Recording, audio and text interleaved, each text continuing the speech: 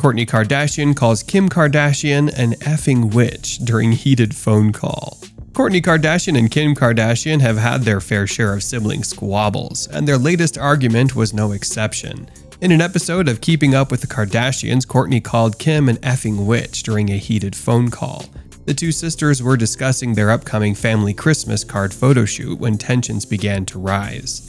While the argument was intense, the sisters eventually made up and agreed to put all their differences aside for the sake of their family. We just launched our newsletter. First 80 people to subscribe get a free surprise. Check the pinned comment.